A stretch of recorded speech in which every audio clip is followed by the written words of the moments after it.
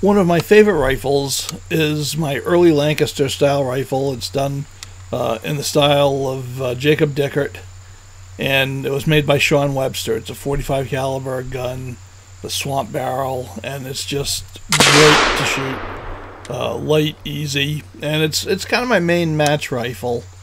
And ironically, I had it out this summer doing a little bit of practice for a match, and it broke on me. The nose of the sear broke off, and I had to take it to Brad Emig to get it fixed, which he did. I had him tune up the lock for me, and this is just a little video I was never planning on actually showing, where I took it out to the range. I just wanted to make sure that the sights hadn't got knocked out of position while it was being worked on.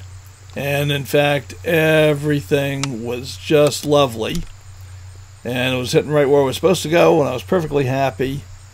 And then I cleaned it before going home, and that's where everything went wrong.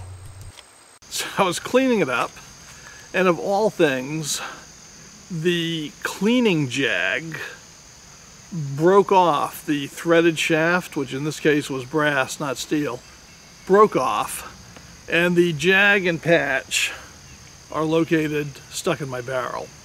So I'm going to do a little video showing you how you get that out of here. Alright, so what I'm going to try to do is fire that jag out, which is not really fun, but the procedure is to prick in as much priming powder as possible into the touch hole.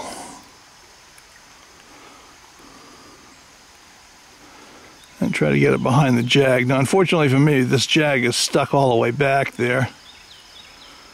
So I've already put a good bit of powder in. That's about all I'm going to get. So now I'm going to prime it, and I'm going to try to fire it out. So, you know, when I shoot this, I want to know if the jag actually comes out. So I'm putting my copper dipping cup on it, which I may end up sacrificing. So when I need to get a drink out of the creek, I use this cup. So I'm just laying that at the end of the muzzle so that the jag will shoot into that. And I'll know, even if it goes flying, I'll know if it came out or not. So let's see. Okay, I primed it, got my ear protection in. Let's see.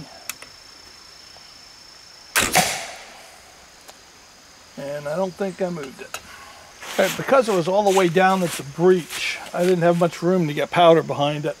I still blew it about halfway up the barrel, but not out. So I put more powder in.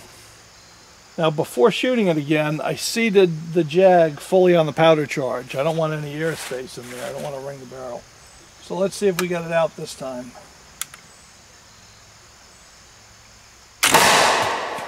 And the answer is yes. Okay, well, as you saw, it obviously came out that time. And in fact, I retrieved the cup about 20 yards away.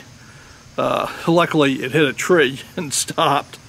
But I was hoping to retrieve the jag, but no way. It blew right through that cup. So you wouldn't want to be on the wrong end of that barrel when that thing comes out, even with a small powder charge like that. But that's the way you clear a broken jag or a stuck ball. So till next time, bye.